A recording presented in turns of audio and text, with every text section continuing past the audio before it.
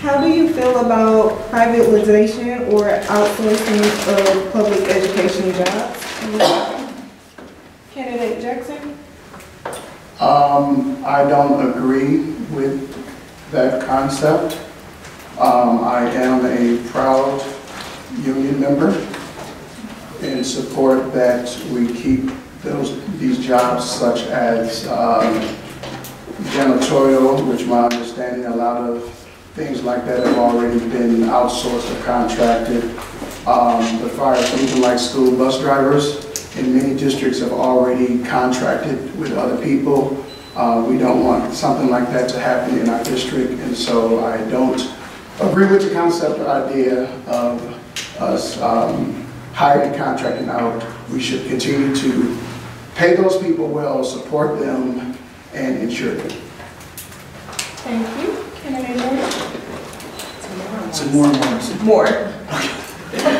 Sorry. No, I don't believe in the privatization of any of our school staff. I have a personal example. My ex-husband, my daughter's father, was a bus driver and classroom aide for Head Start prior to that service being privatized. At the time, he loved his job. He was invested in it, and he saw kids years down the road that would remember him and call out to him, and he would check up on.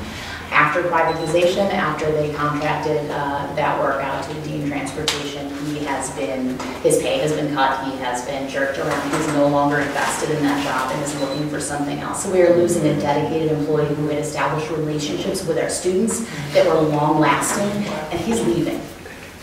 That's what happens, and we need more staff that is long term and invested in our kids. Thank you. Candidate Hirschman? I do not believe in wanting to privatize any of the jobs. I mean, there are a few in KPS that are privatized, but we still have janitors that are hired. We have most all our staff is direct hire from in the KPS. I don't want to change that. I'm a union member myself. It is important that we have our own staff instead of being privatized. Thank you. Candidate Morris?